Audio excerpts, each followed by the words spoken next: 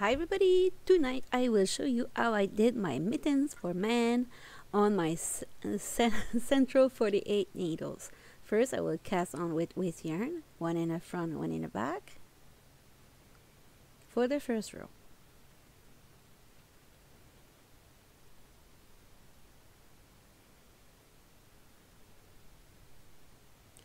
When you get to the row the yarn feeder, just put your yarn in it and then you could crank for at least 5 rows of waste yarn. Why waste yarn? Because it's going to be easier at the end to remove it and to sew it together. Put the yarn project now, just the same place that you finish with your waste yarn, holding, make sure it's grabbed by the needle and put your counter to 0. And there you go with the white.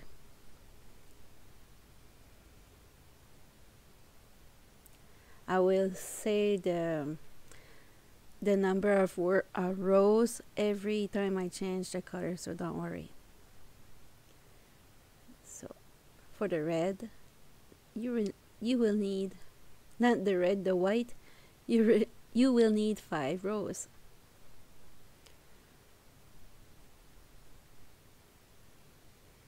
And then color change, put that aside, hold it, make sure it's grabbed by the machine, and then you crank. So you got your red yarn. I always do a double knot. Put the tail in the middle, and then I crank. And for the red, I have used 3 rows of red. Cut the yarn, put that in the middle, switch to white again, and this time I will do 7 rows. Do double knot. If it's too fast, don't worry, just go on any other of my video and you will understand how to cast on and change the color, because I have a lot of video. So when you're done with your 7 rows of white, you will come with your gray. That's a new color. Put your counter to 0. Attach both yarn together. And then you will crank it for 32 rows. I put it faster because it's going to be the same thing for 32 rows. Not 22, 32. Just woke up. So you end up with another color change of white, and this time attach it like this, and this time you will need to put your counter to 0 and do 6 rows of white.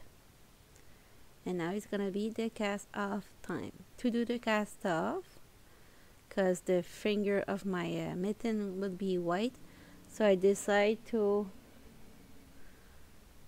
use a yarn needle, this one. Never start on the one that holds the tail, but the one next to it. I always put my finger there to prevent my stitch to jump and lose it. And this yarn was not very soft, so it was not working like it was supposed to be. So I will continue like that. That's why it's get all together though, because it's not soft yarn. So I will continue each, remove stitch by stitch.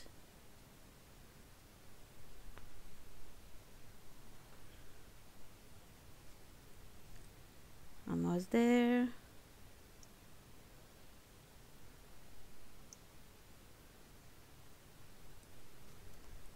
Remove it from the machine, stretch, stretch, stretch, and make sure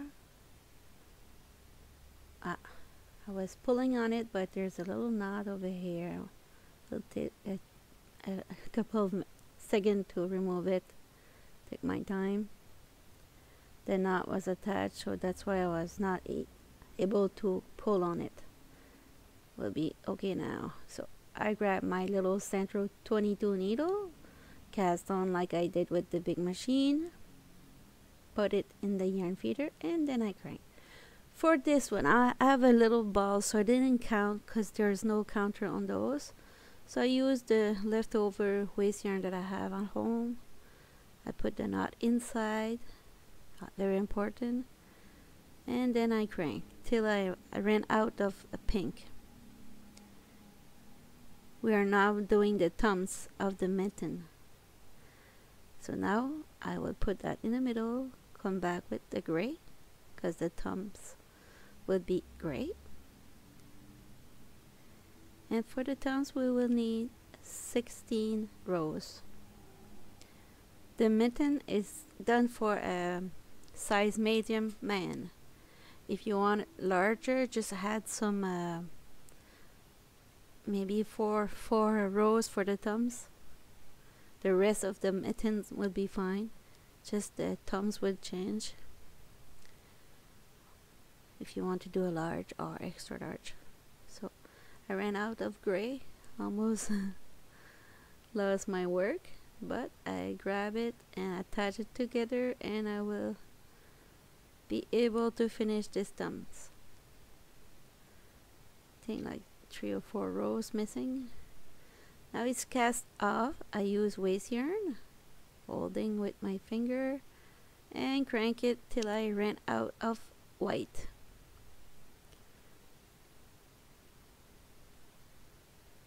Almost there. So it's magic. It's gonna release by itself when it's don't have any yarn coming through the yarn feeder. So time to stretch. So I already sewed one side. Now I will sew the other side. It's a flat panel sewing, not panel but a tube. I use a hook number 4, and I don't like that hook. The size was okay, but the hook is no good. I don't like that hook.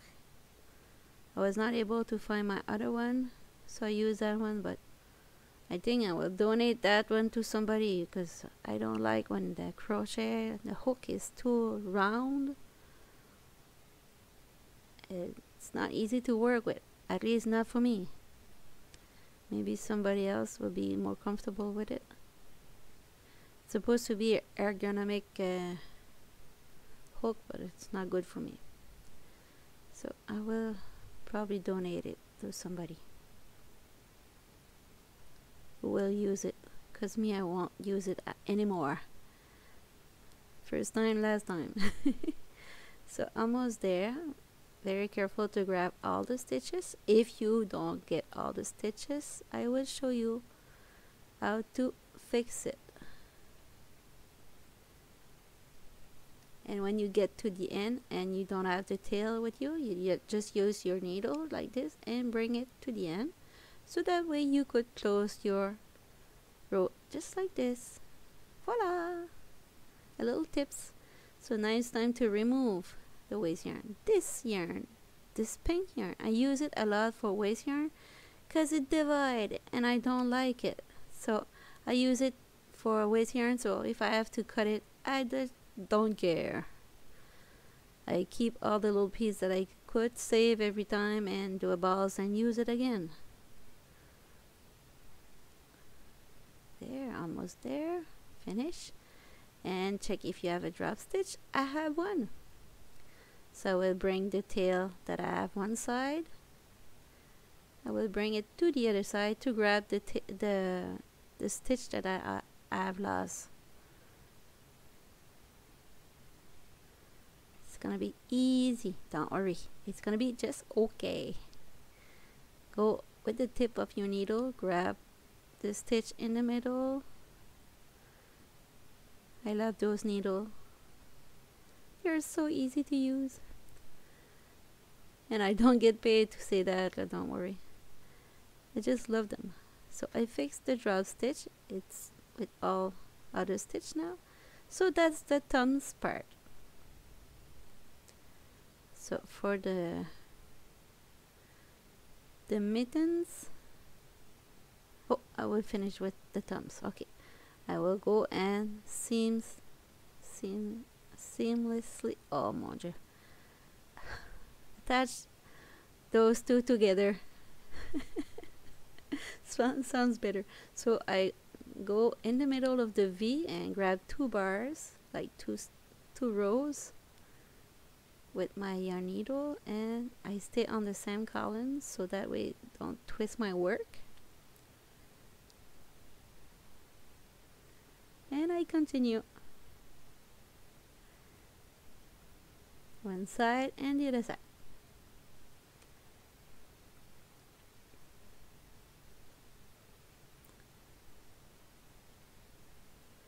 So this part is almost done. Pull on it, it's magic. Very nice, it's invisible. So I will close it there and close the one.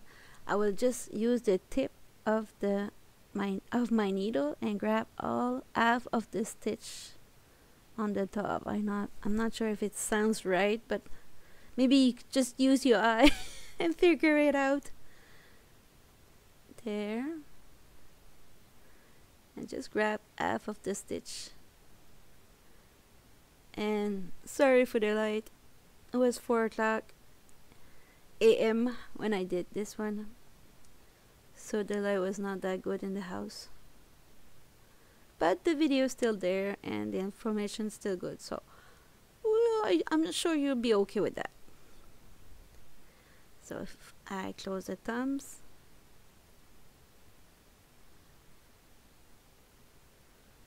and then grab the loop, and voila, it's closed. So it's ready. I used 2 fingers in it, so it's gonna fit a man, don't worry.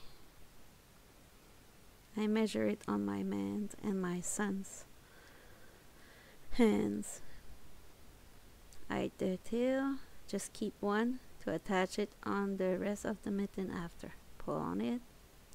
So now we're gonna just redo all the knot to make sure everything is secure. I always do a double knot for each. So it's the time when you will close the tube. Make sure that when you do your color change, the step that it's make on your work, to put that in the middle, so that way when you do the mitten, you will hide it inside of the mittens. I don't know if it sounds right, but you will understand. I will show you later on. So I use a different technique to close this one because it was very hard with this hook. So I used this technique and it will better. It did better. So make sure you grab 1 stitch on the side, 1 stitch on the other side, and you pull. Grab 1 on the side and 1 on the other side. Always the top one. If you use the other one, you're gonna have a drop stitch. You don't want that. So you use the top one and you continue. And I put all the tail inside, so that way I don't have to hide a lot of tail at the end. Genius, huh? Oh no, it's only lazy. Because I don't like to hide the tail. It's time consuming. So I continue, almost there. So for this side I will close it flat like this, and the other part will be different.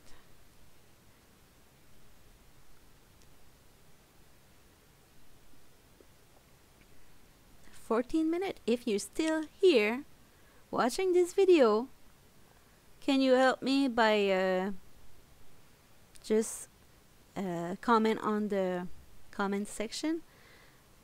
Just, I don't know, pom-pom. Just write pom-pom, the word pom-pom. I will know that you get close to 15 minutes, so that's good. Because I'm doing a little bit survey lately on my video to see if it, you see in the middle, the red, I removed the waste yarn now. remove the first rows, and usually it's easy to remove right there. You see the middle, you have the the little step. I did it in purpose to put that in the middle, so when I close the mitten, it will be inside, so it will look professional and easy to attach to. See? And this I will cut the long, and the white one will be pulled at the end, so it fit my man's. And I use a paper, put his hand on it, and tracing, oh, I don't know how to say that, drawing around his hand, and I figure it out the right size for him. So now I will sew it together. The mattress stitch. Oh my god, hard time for me sometimes. Okay, now it's very important you start on the column and you stick on it, because you don't want to twist your work. Make sure you put your color together, because you want it to be looking like even all the way.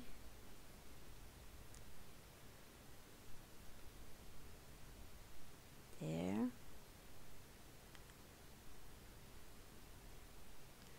So you grab 2 on one side, 2 on the other side, and always on the same line. You follow the same one all the way. 2, and grab the other side 2. I don't pull too tight on my yarn right now, because I will pull at it after I'm done the white section.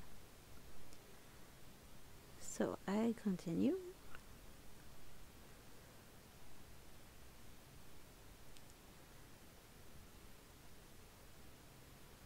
Some part of the video go very fast, but don't worry, every time I do fast, it's because you already seen it, or it's a long part, so you could figure it out on another section of the video. So it's time to pull on it, and as you could see, I use the gray color, and you won't see it because it's very nice stitch. And if you have problem like to know where to put the thumbs, add 4 more rows on your white section. So instead of doing the 7, 8, 9, 10, 11, put 11, and you start to put your thumbs right there. Because me, I had 4 more stitch. Nope, 4. I said 4. 1, 2, 1, 2. So it's 4 in the gray. Pull on it, and I decide to put the thumbs there. So I have my thumbs already done. I will just secure it there by going there and get in the loop, and that's it. And pull on the other side of the tail to make sure everything is secure. So 1, 2, 3, 4. And I will prepare the space for the thumbs. Thumbs already done. I will spare 6 rows to install my thumbs. 1, 2, 3, 4, 5, 6. I put it and go right through over the 6th one. And I will, the light is very poor, sorry for that, but I will go on the other side for 6 too, and continue to sew my mitten.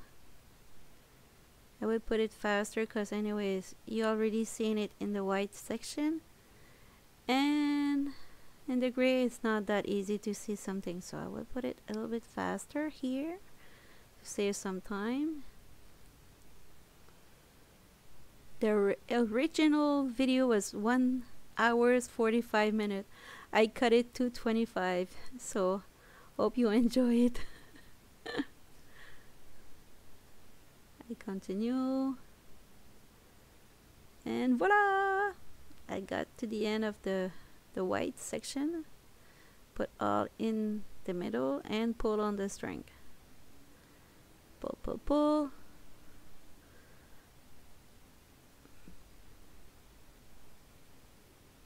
And the gray is there, don't worry about it. Push it with your finger, the white, and then I will attach the white section with a loop like this, and I will make sure there's no old in the middle, so I will grab some stitch around the old and pull on it to close it better.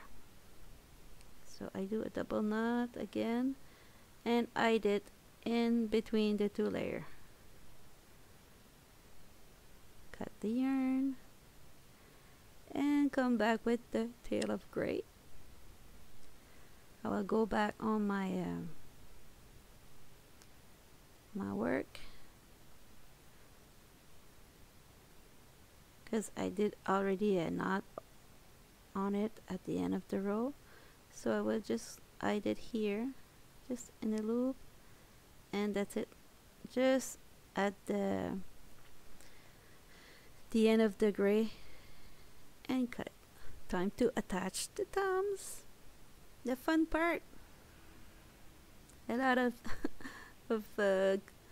subscriber doesn't like that part, but it's because it's come with practice. I was not able to do it like 2 years ago either, so don't worry, you're learning with me. We go slow and we do step by step, and if there's any question, just ask me in the comment. I always answer the question. What I'm not always answer is when you ask for numbers and all the numbers are on the screen. You have to listen the video to see the numbers. It's the third day I work on this video and pattern, so try to respect that. If I give you all the numbers like one shot, it's no use for me to continue to do video. So I'm here to help people, not to give numbers just like that. So you have to listen the video. There. See, you be better now. So you grab a full stitch here, and then you go on the other side. Got 2 bars, and you got a full stitch on the top, and 2 bars. And don't tight it too tight, because it won't fit. You have to leave a little space, and if it need to be tighter at the end, you will be able to do it. There.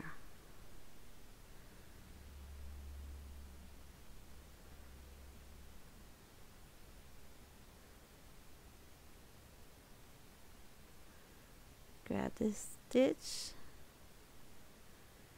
and grab the one on the bottom. So I would try it in my hand to see how it feels. A lot of room for my thumbs. Time to close it. And I will go grab another one like this. And I did between the 2 layers. So the mitten is almost finished, but not finished yet. I still have a little thing to finish. Here at the beginning, I forgot to do the knot. So you grab one side and the other side and do a little loop, and that's it.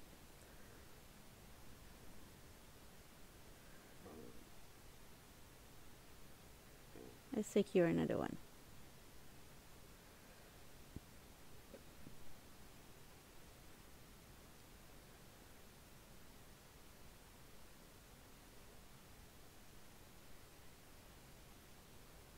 So voila, it's done.